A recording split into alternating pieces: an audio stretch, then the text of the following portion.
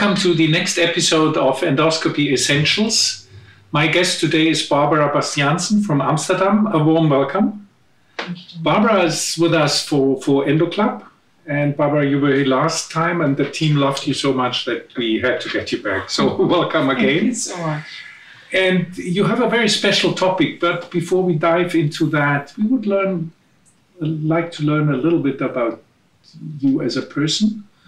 And my first question is always, how did you get into medicine? Because there are so many different ways, whether you come from a medical family background or who inspired you? Yeah, I don't come from a medical family background. I grew up in this very small town in the Netherlands, in the south of the Netherlands, on a strawberry farm, actually. Oh. Yeah, and but medicine always got my attention, of course, because I think it's the perfect interface between science and humans, what I love.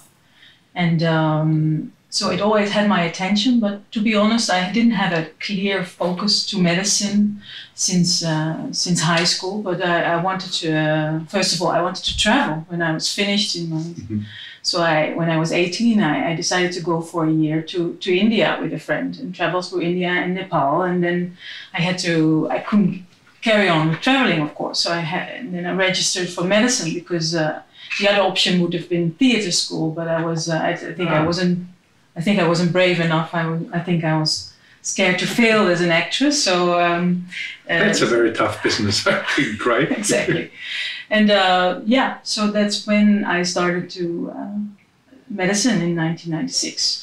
So you said got your attention already at school by what? You were reading books or how comes? No, it was for me. It was very difficult to think about. Okay, what do I want to become? You know, and being a doctor is, of course, was something very concrete. What I said, I wasn't completely not interested in corporate business or it's also if you study law or philosophy, which is all very interesting, but I think what are you going to become and medicine, So it starts with a gut feeling, right? Yeah. This could be something. Exactly. And then you go into medical school. Yes. But then it's at least in many countries, it's like a continuation of school. At the beginning, right? You have anatomy and physics and that kind of stuff. Yes, that's right. Did you like that? I liked it. I definitely liked it, but it started to live in the internships, of course. And then I think it's just the development comes where you get involved with, right? And then the heart grows and the interest grows. And then I had my latest internships within the gastroenterology department. And that really caught my attention, but I still thought, no, I want to become an internist. So that was in Amsterdam, or where was it? In Amsterdam. Yeah. Okay. Yeah. So I decided to become an internist, and I got into as a residency in Amsterdam. So how did you like internal medicine? It's like, you know. I was getting a little bit worried after 1 year, like. Okay, so I'm going to do outpatient clinic, and it's a lot of diabetes, it's a lot of hypertension, it's a lot of, and I didn't really catch me. I always remember the very vibrant, more active gastroenterology department. That's where I wanted to belong to, to that group of people. They were very inspiring gastroenterologists, like, of course, the department in Amsterdam, and that's why I wanted to become part of the family. So, and then after 1 year, I decided to try to switch residency, and at that time I was able. So, I started, and I never left Amsterdam since then. Yeah. It's interesting what you say, because it's a basic decision what type of medicine you want. Internal medicine is often in a private practice. You take care of patients for a long time. Yeah. You take care of a lot of diseases, but I can fully understand because you don't go in depth, right? And it depends. So obviously you wanted to go more in depth and maybe doing something more manual. Yes, that was the practical part. Of course I liked, but I also liked oncology. When I started in the internal medicine, I also had an oncology, half year of oncology outpatient clinic, and I really liked that part. And yeah. Well, I think that tells us a little bit why you ended up in this, early cancer business. Yeah. Because when I think back, when I was young, oncology was far away. So we were diagnosing, we were treating a little bit, but nothing malignant, other than for palliative intention. Yeah. And this has changed quite a bit. Amazingly. Yeah. Amazingly over the last, 10 years or maybe even longer. Yeah.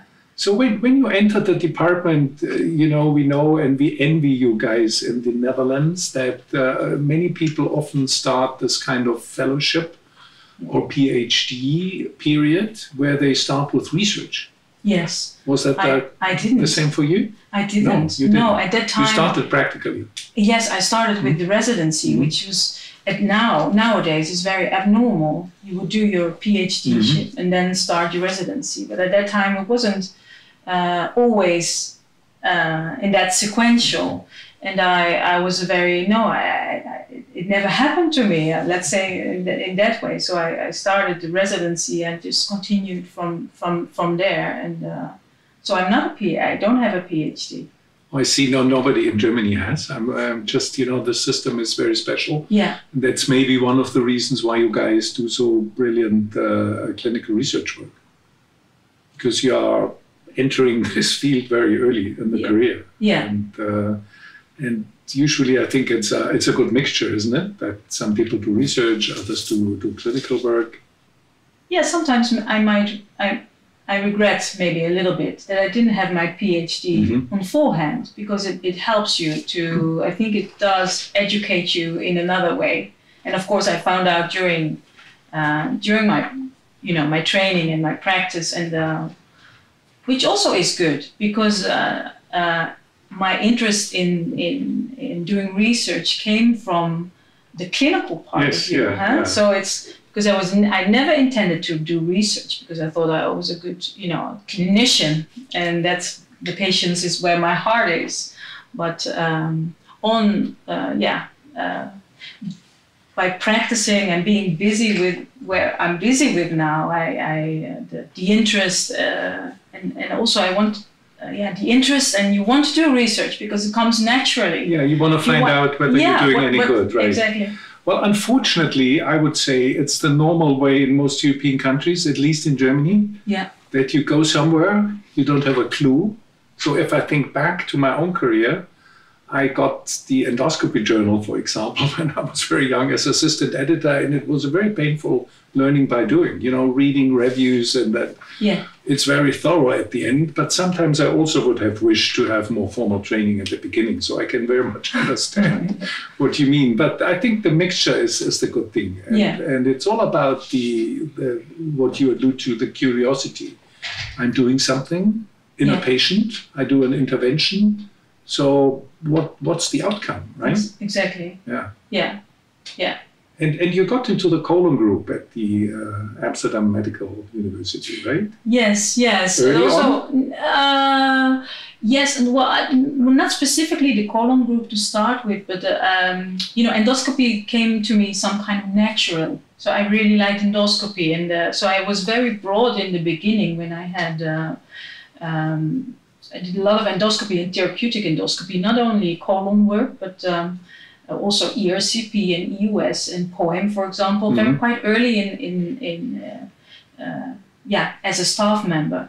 But then, of course, the colon work is accumulating, as you know. So I had to focus more, and so since 2 years, I mainly do colonic work. Well, even within endoscopy, I think people think endoscopy is a narrow field per se, but I think when we are honest, people are subspecializing. If you want to go in depth and do a very good work, I think it's necessary, isn't it?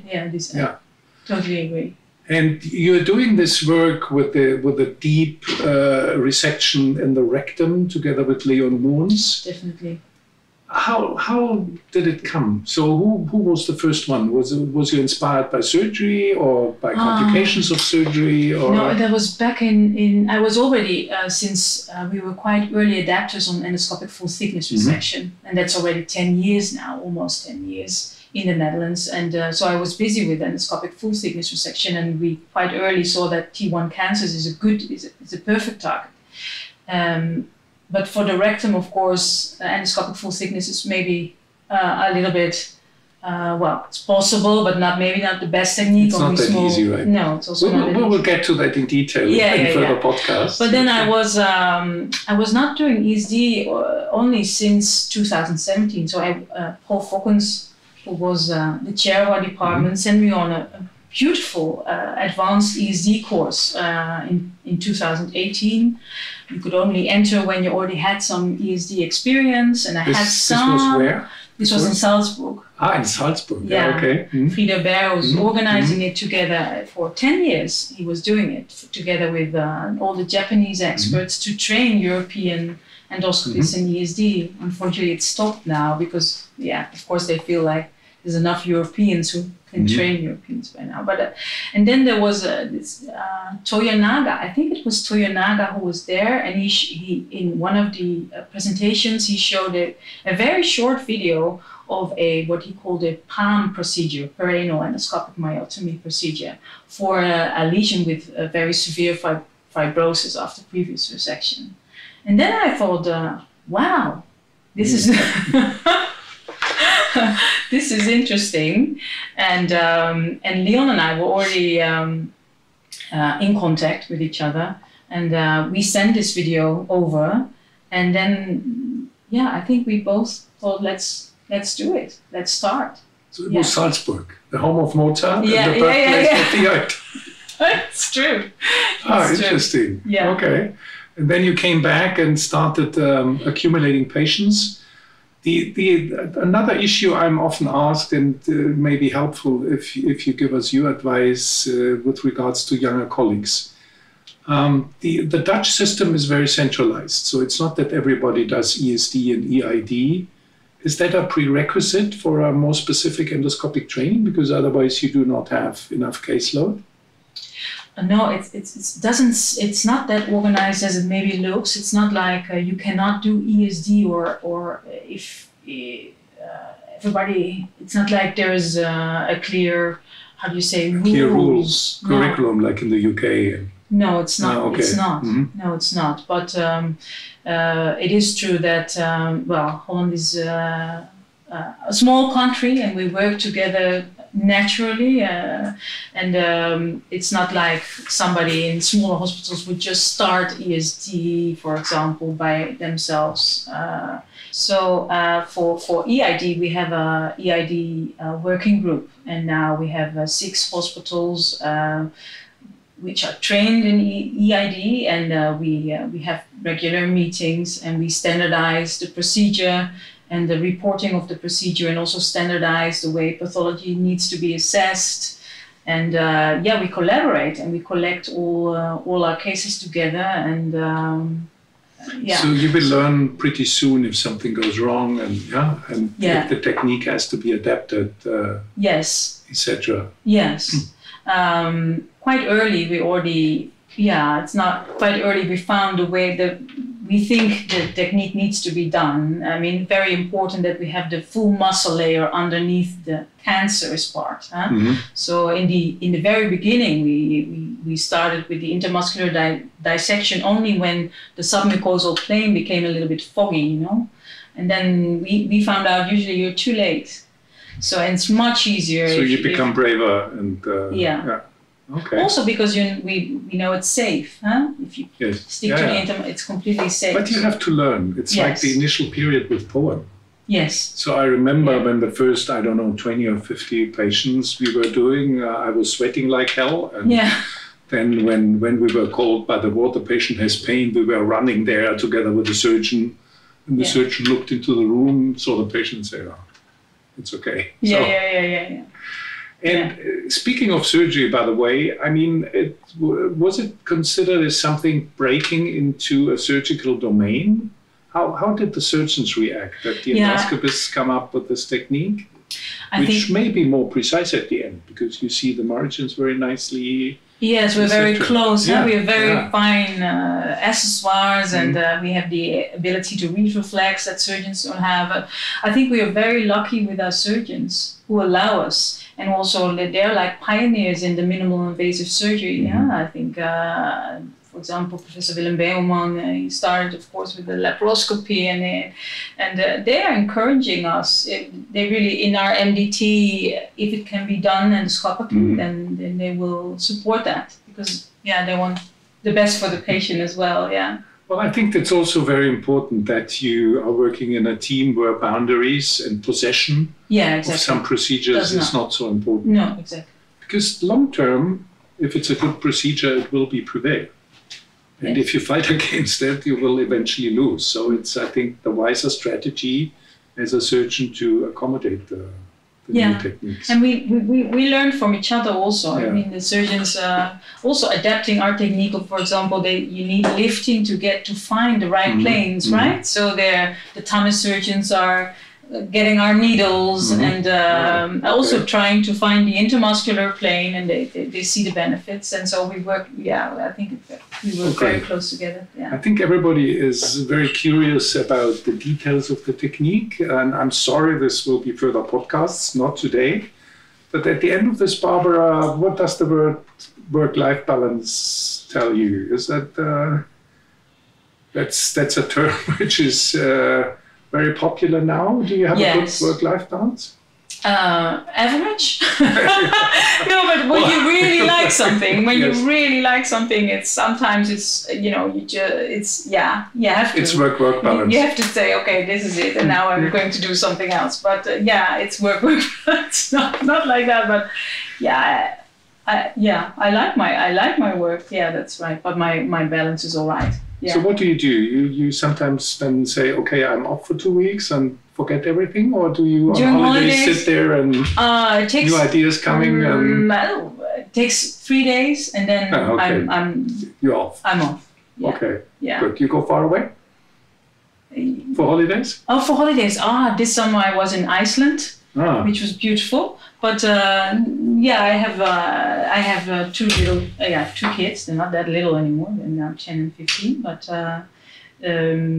they keep you busy anyway. They keep me busy. Yes. So they're the best medicine to. That's right. Distract you from EID. That's right. That's right. So thank you, Barbara, very much, and I'm very much looking forward to our further podcasts on early rectal cancer.